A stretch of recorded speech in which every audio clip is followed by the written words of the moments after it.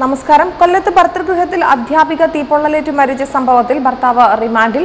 ചവറ തെക്കുംഭാഗം മാലിഭാഗത്ത് സാജു ഭവനിൽ സജുവിനെയാണ് 14 ദിവസത്തേക്ക് റിമാൻഡ് ചെയ്തത്. ബുധനാഴ്ചയാണ് സജുവിന്റെ ഭാര്യ പ്രിയങ്ക പൊള്ളലേറ്റ് മരിച്ചത്. പ്രണയജീവിതം നരകതുല്യമായതോടെയാണ് പ്രിയങ്ക മരണത്തെ പ്രാപിച്ചത്.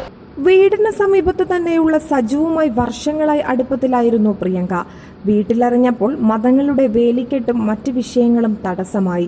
ഒടുവിൽ പ്രിയങ്ക 2017 ഏപ്രിൽ 6 രാത്രി പ്രണയനായകനായ സജുവിനൊപ്പം ഇറങ്ങിപ്പോയത് ഒരുപാട് സ്വപ്നങ്ങൾ നെയ്തുകൂട്ടിയായിരുന്നു. 15 ദിവസം മറ്റൊരു നാട്ടിൽ താമസിച്ചു. തിരികെ സജുവിന്റെ വീട്ടിലേക്ക് എത്തിയപ്പോഴേക്കും സ്വന്തം വീട്ടുകാർ പ്രിയങ്കയ്ക്ക് അന്യരായി മാറിയിരുന്നു. നാണക്കേടും വിഷമവും സഹിക്കാനാവാതെ പ്രിയങ്കയുടെ മാതാപിതാക്കൾ തങ്ങളുടെ വസ്തുവും വീടും വിറ്റ് വാക്കനാട് സ്ഥലം വാങ്ങി താമസവും മാറി.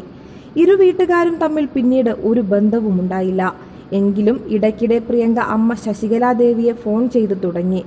മാതൃവാത്സ്യത്തിന് മുന്നിൽ എതിർപ്പുകൾ അകന്നു വന്നതാണ്. പ്രിയങ്ക ഗർഭിണി ആയ വേളയിലാണ് അമ്മയുമായി ഫോൺ വിളി കൂടിയത്. വീട്ടിലെ പീഡനങ്ങൾ അപ്പോഴൊക്കെ അവൾ അമ്മയോട് ചെറുതായി സൂചിപ്പിക്കുകയും ചെയ്തു. മനസ്സിന്റെയും ശരീരത്തിന്റെയും വിഷമങ്ങൾ അബോർഷനിലെത്തി. പിന്നീട് തീർത്തും ബുദ്ധിമുട്ടിലേക്ക് മാറുകയായിരുന്നു. B.Ed പാസ്സായതിനാൽ ശാസ്താംകോട്ടയിലെ സ്വകാര്യ സ്കൂളിൽ പ്രിയങ്ക അധ്യാപികയായി ജോലിക്ക് കയറി. ശമ്പളത്തേക്കാൾ രാവിലെ മുതൽ വൈകിട്ട് വരെയുള്ള സമയം തള്ളാനൊരു ആശ്വാസമാർഗമായിട്ടാണ് ഈ ജോലിയെ പ്രിയങ്ക കണ്ടത്. പുലർച്ചെ എഴുന്നേറ്റ് ആഹാരം പാകം ചെയ്യുന്നതുൾപ്പെടെ ജോലി തിരക്ക് തുടങ്ങും. സ്കൂളിൽ നിന്ന് വന്നാലും ജോലിക്ക് കുറവില്ല. ഭർത്താവിന്റെ മാതാപിതാക്കളെയും സംരക്ഷിക്കേണ്ടതുണ്ട്. എല്ലാ ജോലികളും തീർത്ത് അന്തിയുറക്കത്തിനൊരുങ്ങുമ്പോൾ മദ്യലഹരിയിലെത്തുന്ന സജുവിന്റെ കൊടിയ മർദ്ദനങ്ങൾ. വെറും കൈയോടെ രാത്രിയിൽ ഇറങ്ങിച്ചെന്നതിന്റെ നീരസം അന്നു മുതൽ കാട്ടുന്നതാണ്. സ്ത്രീധനം വേണമെന്ന നിർബന്ധം മിക്കപ്പോഴും കയ്യേറ്റങ്ങളിലേക്ക് മാറും. അടികൊണ്ട് കരയുമ്പോൾ ആശ്വസിപ്പിക്കാൻ പോലും പ്രിയങ്കയ്ക്ക് ഒരു തുണയില്ലാതെ വന്നു. നേരിട്ട് പറഞ്ഞില്ലെങ്കിലും അയൽക്കാരിൽ നിന്നും മറ്റുമായി പ്രിയങ്കയുടെ വീട്ടുകാർ ഇതൊക്കെ അറിയുന്നുണ്ടായിരുന്നു.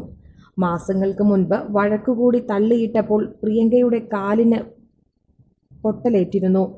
ആശുപത്രിയിൽ നിന്ന് മടങ്ങി വീട്ടിലെത്തിയപ്പോഴും പീഡനങ്ങൾക്ക് കുറവൊന്നും ഉണ്ടായില്ല. ഒടുവിൽ അവൾ മരണത്തെ സ്വയം വരിക്കാൻ തീരുമാനിച്ചിട്ടുണ്ടാകുമെന്നാണ് പോലീസ് പറയുന്നത്. ആത്മഹത്യയോ കൊലപാതകമോ എന്നതിൽ ഇനിയും വ്യക്തത കൈവരാനുണ്ട്. മരണത്തിലെ ദുരൂഹത ആദ്യ ദിനത്തിൽ തന്നെ ബോധ്യപ്പെട്ടതിനാൽ സജുവിനെ തെക്കുംഭാഗം പോലീസ് അറസ്റ്റ് ചെയ്യുകയും ഇന്നലെ കോടതി റിമാൻഡ് ചെയ്യുകയുമുണ്ടായി. ഈ ആഴ്ച സജുവിനെ കസ്റ്റഡിയിൽ വാങ്ങി തെളിവെടുപ്പ് നടത്തുമെന്നാണ് തെക്കുംഭാഗം പോലീസ് അറിയിച്ചത്.